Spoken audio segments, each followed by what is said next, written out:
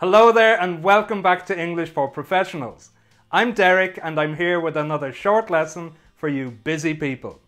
In this Business English Meetings lesson, I'm going to share lots of useful advanced phrases to help you communicate more effectively in business meetings.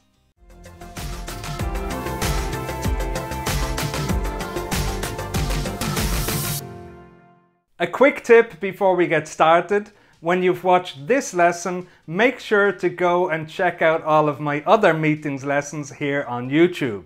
You'll find a link in the description below. And now, let's get started. Sometimes in business meetings, people don't explain things clearly. And sometimes they use words and phrases that we just don't know. So let's take a look at some useful ways to ask for clarification.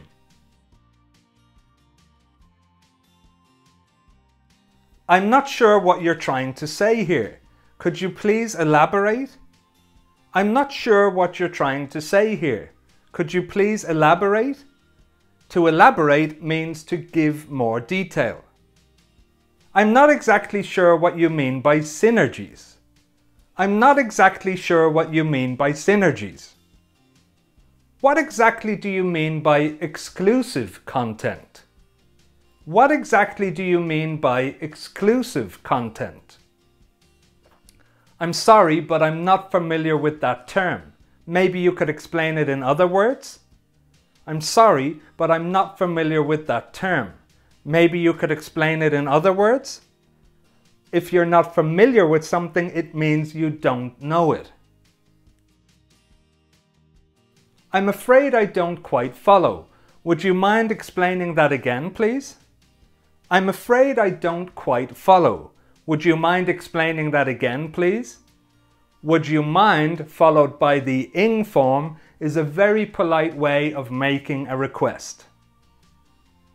Great, so that's asking for clarification, but what if somebody asks you for clarification?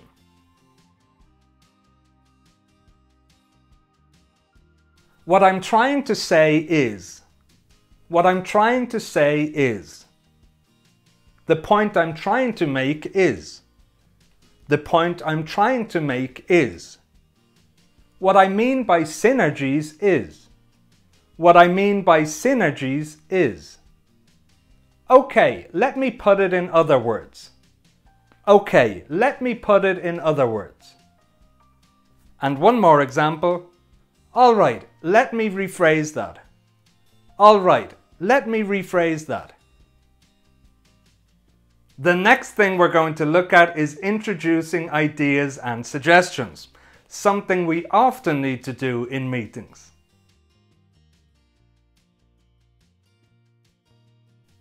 I haven't thought this through yet, but how about? I haven't thought this through yet, but how about? To think something through means to think about something carefully or in detail. If you say that you haven't thought something through, you're letting people know that it's a spontaneous idea or a new idea. This is a good phrase to use when you're brainstorming. And here's another good phrase for brainstorming. This might sound crazy, but why don't we? This might sound crazy, but why don't we? Another useful phrase for introducing ideas and suggestions. Here's something that might be worth thinking about. Here's something that might be worth thinking about. I'm not sure if this will work in practice, but. I'm not sure if this will work in practice, but. Perhaps we could. Perhaps we could. Excellent, so some useful phrases for introducing ideas and suggestions. And now let's look at some phrases for reacting positively to ideas and suggestions. If you ask me, that's a perfectly acceptable solution, or suggestion, or idea. If you ask me, that's a perfectly acceptable solution, or suggestion, or idea. Brilliant idea. I can't think of any reason not to try it. Brilliant idea. I can't think of any reason not to try it. So here you hear the emphasis on the word not. I can't think of any reason not to try it. That's definitely worth considering. That's definitely worth considering. So that's definitely worth thinking about.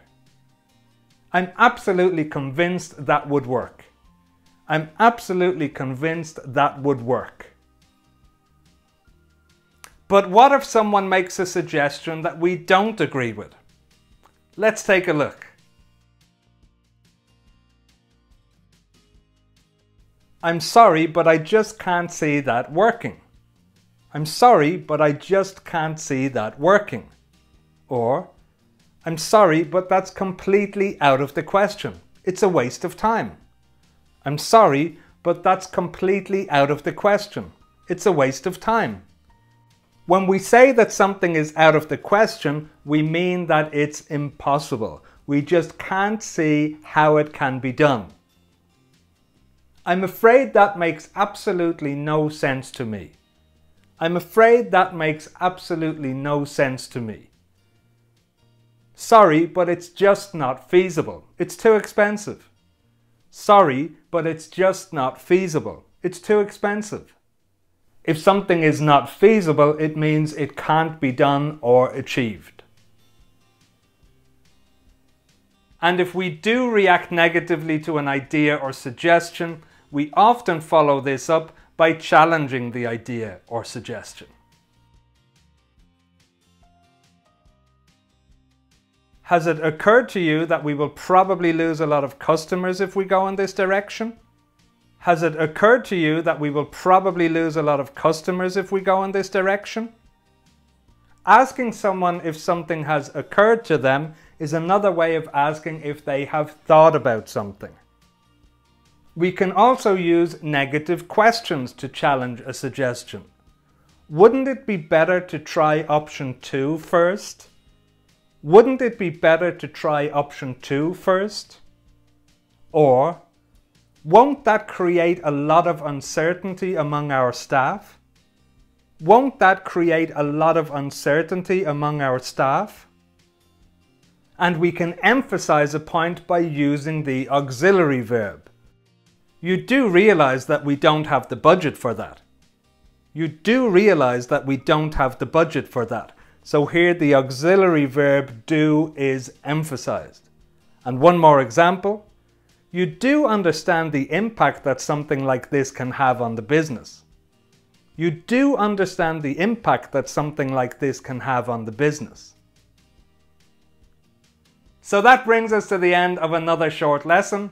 I hope you found it helpful and that you have the chance to try some of those phrases in your next meeting. If you did like the lesson, hit the like button and share with your friends and colleagues. Subscribe to my channel if you haven't done that, and join my email list. Every 2 weeks, I send out my free vocabulary email with additional business English, words from the news, and everyday English for you to learn. The link is in the description below. Thanks a lot for watching, and see you soon.